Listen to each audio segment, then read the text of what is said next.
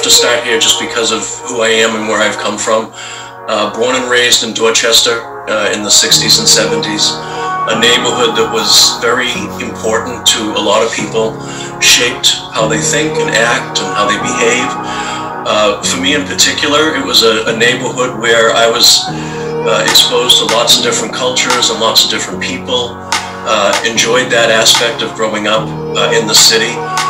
Went to Boston Latin School, graduated from Latin School, and decided that I wanted to try to do something with my life that would be important in terms of service to other people.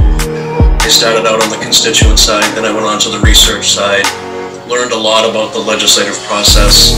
It was a place where I learned an awful lot about the state budget, about the state house, about the people there and what they wanted to accomplish. And despite what now might seem like a lot of cynicism about public service, I was exposed to a group of individuals who felt passionately that the state could do good things and could help people in a way that was somewhat unique. And I really bought into that message and that mission.